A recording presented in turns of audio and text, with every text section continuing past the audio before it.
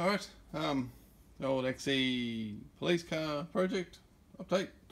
So, yeah, I got my kit through. Bushing removal kit is arrived and had a little bit of a play with it today. And yeah, so that's basically the setup they get you to do. These only come in certain sizes. As you can see, they're all pretty big. So when you got the smaller bushings, you just use a socket in its place. So when you use a socket, you just use the thin bar. These have got different size bars, obviously, for the bigger bushings to make sure they fit nice and tight. So anyway, so this setup, I just had to use a socket, and then use the one that's in the kit, and then these go on each end. So they have little grooves in them like so, little grooves at the back, and they just sit into there. So there's videos on this kit anyway. So anyway, look, as I'm just saying, it's quick spanner, 2 shifters, and and bang, she just pops out. Yeah, zero effort, absolutely zero effort. So yeah, so it's really good kit. So I'll get the others done, and I'll have to get the rear suspension pulled out when I get the diff. Diff's apparently going to be finished Friday. All the parts are here. He's just got to do the final little bits and pieces. As always, they struggle with the shims. He's having a hell of a time with the shims, and every hour it costs another hour of time, money. So yeah, I'm dreading that bill. But anyway, it is what it is. So anyway, that's the bushings. So seat rails are all done. I've completely finished those now. So they're all marble, pretty painted. They're ready to rock and roll. So so they're gonna be sitting in storage for a while until I get to that part. So the seats have gone. So there's no seats there anymore. So they're off to the trimmer. So I've sent them off pretty early just in case there's any issues or anything like that, and I have to get them sent back to the guy who actually did the seats material themselves. So that's what it is. So anyway, so another little toy I got, a little welder. When my mate comes over, he's gonna give me some welding tips. I used to weld years ago, but I can't weld. I'm not very good at it. So I bought one of these. These are on super special. So I grabbed one. I mean, all that for $200. I mean, God, I'm not going to complain. Bargain. So yeah, so I got a welder, and I'm going to have a bit of a play. He's going to do some training for me, which is awesome. So yeah. So the other jobs I've been doing is the seat belts. Just been doing all the seat belts, just getting the ends of them, getting all them cleaned up and prettied and painted and all that. So that's all looking good. So they'll be all done and dusted and ready to rock and roll.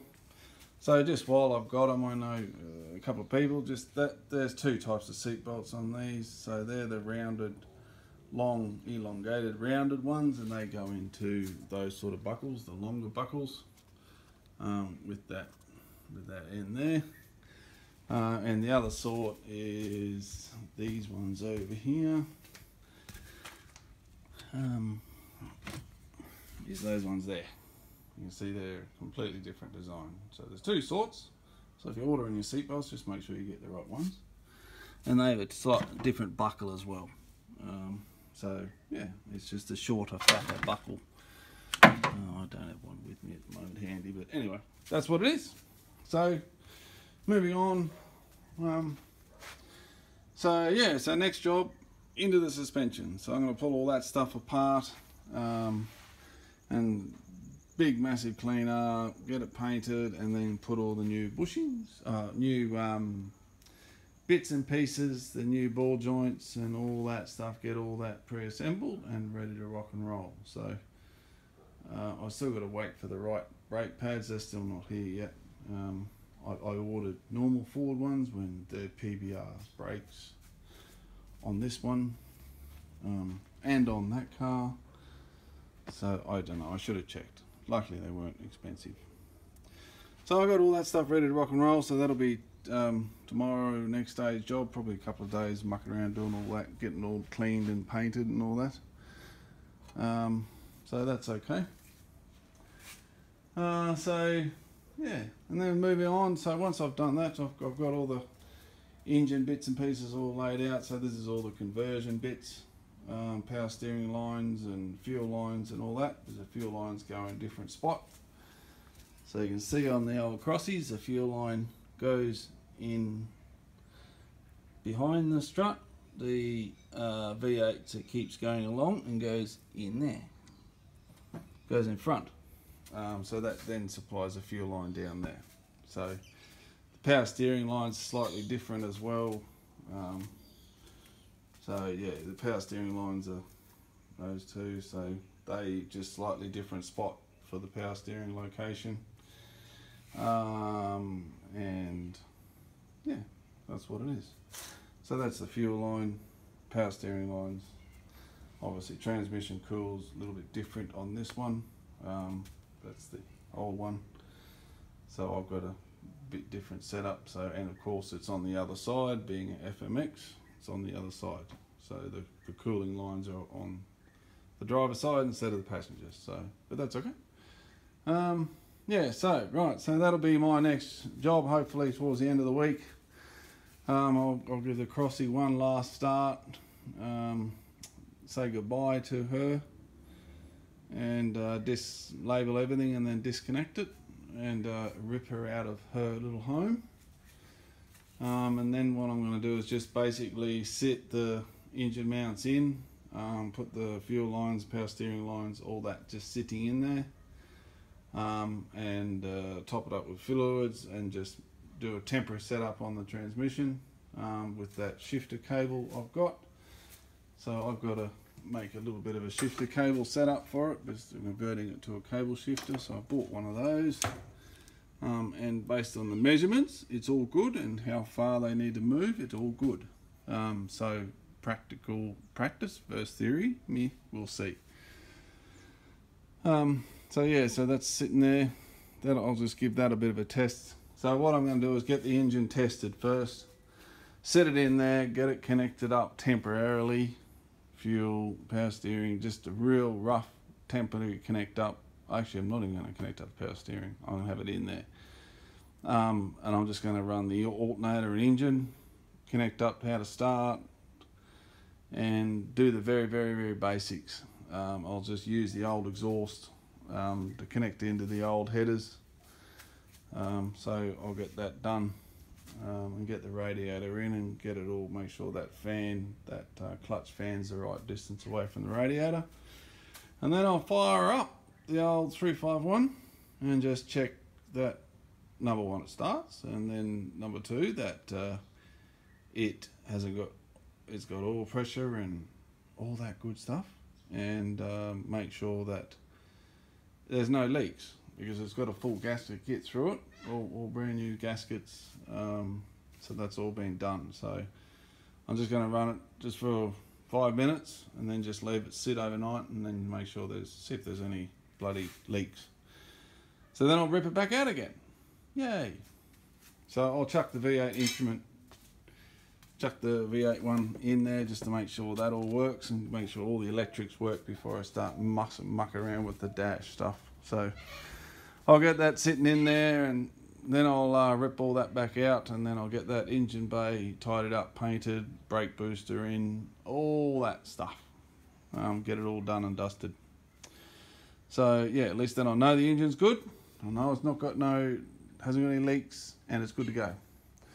So after that, into the dash and get all that done, aircon, all that. So anyway, so I'm on holidays for 3 weeks, and this is my holidays, working on a car. So because I've already had a holiday this year, so I don't really want to travel again because it's too damn expensive. So that's where I'm at. So a couple of things, I'm not sure where that springs off. It was part of the seat gear. No idea where that's from. If someone knows, it'd be great if you could tell me. The other thing I don't know is this damn thing. I don't know where the hell this is off. The bumper I never took the bumper off, so that may be something to do with the bumper. That's solid steel. If someone knows where that's from, that'd be awesome. And one more thing. Sorry.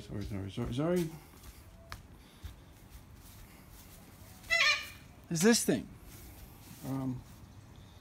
So it's got this padded stuff on the end and two obviously screw mounts.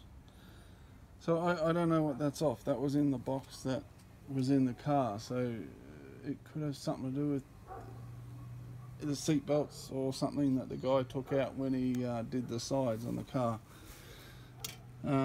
So yeah, if someone could give us a prompt, that'd be awesome, what those three things are and where they are. That'd be amazing.